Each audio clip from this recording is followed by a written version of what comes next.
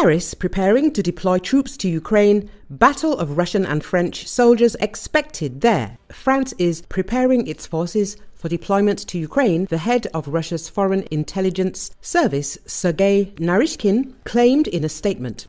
Paris allegedly seeks to send as many as 2,000 troops to Ukraine, he said. French President Emmanuel Macron said last month that he cannot exclude the possibility of Western soldiers being sent to aid Kiev in its fight against Moscow, branding Russia an adversary while denying Paris was waging war against it. Russia's military and top officials have repeatedly pointed to the presence of French mercenaries already fighting for Kiev on the ground. In mid-January, the Russian Defense Ministry said that more than 60 foreigners, predominantly French nationals, had been killed in a high-precision strike against a temporary assembly point of foreign fighters. In the statement, the Russian Foreign Intelligence Service chief said the French armed forces had become concerned about the rising number of French nationals dying in Ukraine. According to the spy chief, the French military is worried about the government's plans to send the contingent to Ukraine, considering that such an operation would be difficult to conduct without Russia noticing. The French soldiers would indeed become a legitimate priority target for attacks by the Russian armed forces, Naryshkin said. The claims come as the Chief of Staff of the French Army, General Pierre Schill, said in an interview that France is prepared to take part in the toughest engagements militarily and is ready to face any international developments. He added that Paris could assemble a division of 20,000 troops within 30 days and an army of 60,000 by joining with divisions from other NATO allies. Schill said France has international responsibilities and is linked by defense agreements to states exposed to major threats and must therefore have its forces trained and interoperable with allied armies. He added that nuclear deterrence is not a universal guarantee because it does not guard against conflicts that would remain below the threshold of vital interests. Schill said that the army must show itself a credible force through responsiveness in terms of force projection and the ability to carry out operations of increased scope.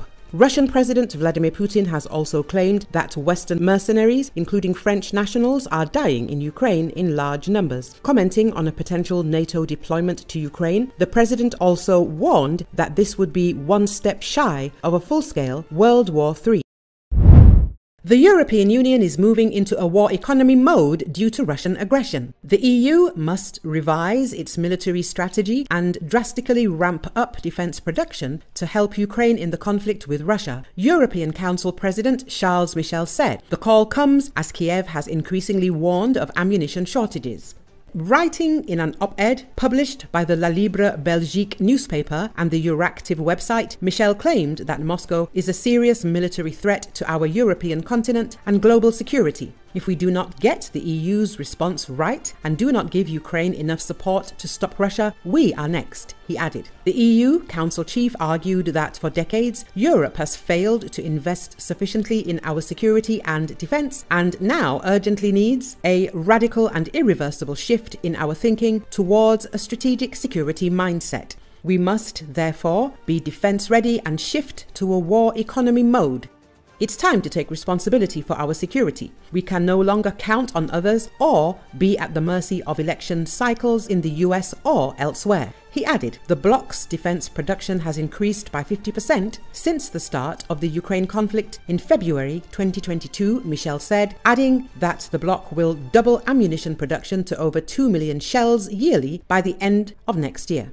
The EU has been struggling to procure enough weapons and ammunition for Kiev's needs as Ukrainian and international politicians and experts, as well as soldiers on the battlefield, are blaming shortages for the losses of territory to Russia.